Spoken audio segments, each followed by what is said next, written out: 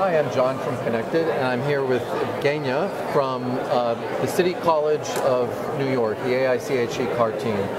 And good morning, Evgenia. I'm glad you're here. Tell us a little bit about Reakter, your car. Tell us a little bit about how the car works and how you came up with the name. Sure. So our car Reakter consists of 10 people, and we came up with the name as we took first letters of our names. So it consisted of our initials. And our car consists of chemical engineers, computer science engineers, electrical and mechanical engineers. So, and our goal was to come together and build a team and make a final product that would be powered by a chemical reaction and would be stopped by a chemical reaction. Okay. So our car has three main components, which is our battery, our stopping mechanism, and the electrical part. Okay. So I'll tell you about our main components. So the battery is made out of zinc MnO2, and KOH is an electrolyte. We have 9 batteries in series. Each battery looks like this. On this picture you can see how they're all assembled together.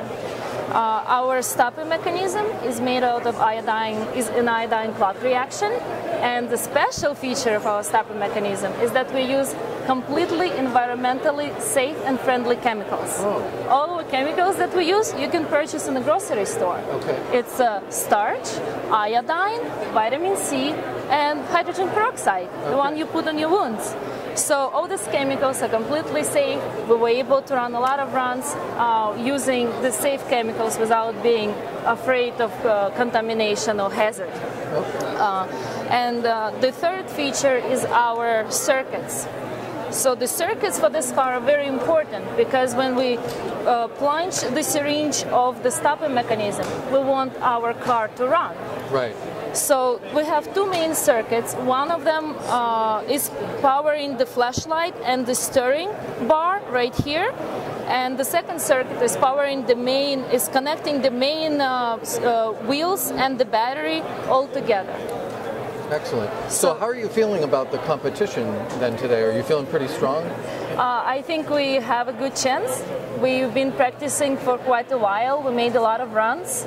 And I think our team is here all together. We have people from our school cheering us up, and we hope to give it our best shot.